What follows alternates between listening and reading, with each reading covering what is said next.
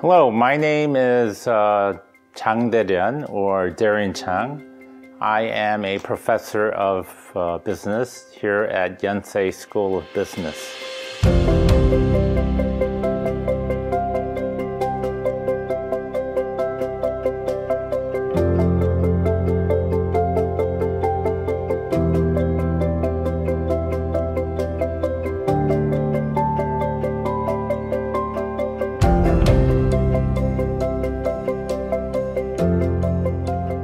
And I developed this course called Film and Ad Camp.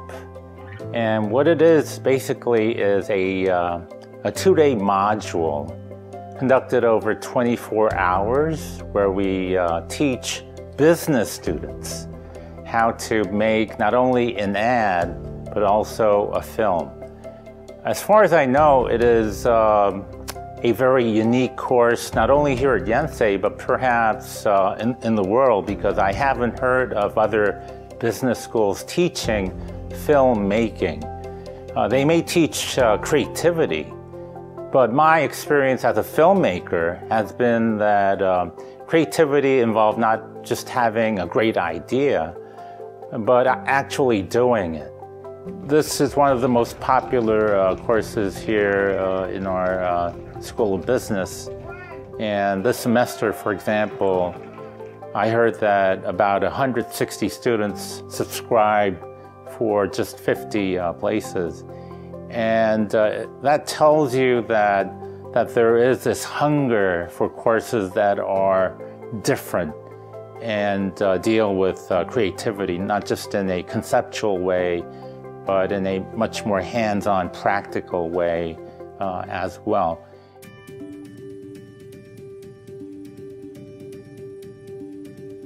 The lines between industries now have become very blurred, and even in business, content is king, as we say, and so that's how businesses differentiate themselves as a brand from another brand.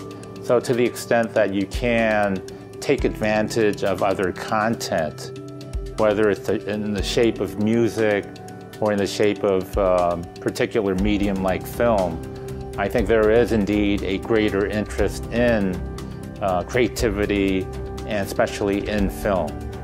I think what a lot of people don't realize who haven't made films is that there is this three-step process in filmmaking.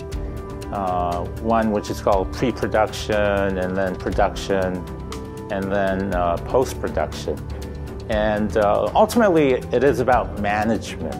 So even though any movie or any artistic endeavor begins with an idea, that idea has to be developed. So in pre-production, there's a lot of planning which goes into the making of a movie. And so even a small movie like mine does entail financing, and so I do have to get financing for the movie. There's a lot of logistics which go into mapping out where you want to shoot the movie, and then you have to hire a lot of people, because even as a director, you can't be an expert on art and music and so on. So you have to hire the right people.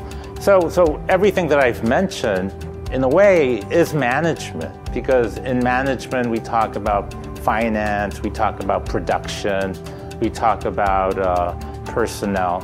So a lot of this takes place during pre-production. And then on the set, a lot of these people have to come together, and we have to work together as a team. And then we have post-production. And that's when you have editing and coloring, and that's when the music has to go in, and that's when marketing takes place. And because I am a marketing professor, that's easy for me because I've marketed, at least I've taught marketing all my professional life. So again, I think despite the misimpression that people have that movie making and management are totally separate fields. My learning, my big eye-opening learning has been that there are many parallels between the two disciplines.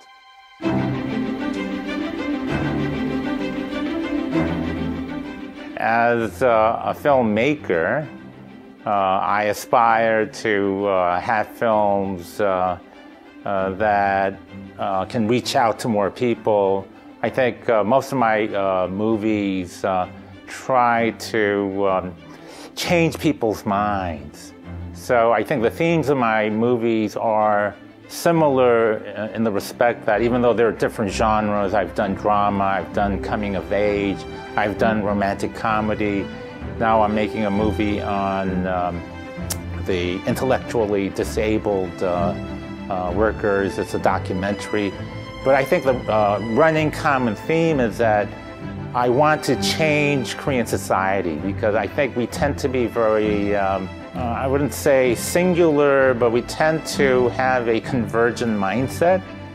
But having had in my upbringing a very, as a child of a diplomat, a multicultural upbringing, I want Koreans to be much more open-minded about how different people may be. So I want to make movies that open people's minds up to the fact that, again, Korea is a very divergent society.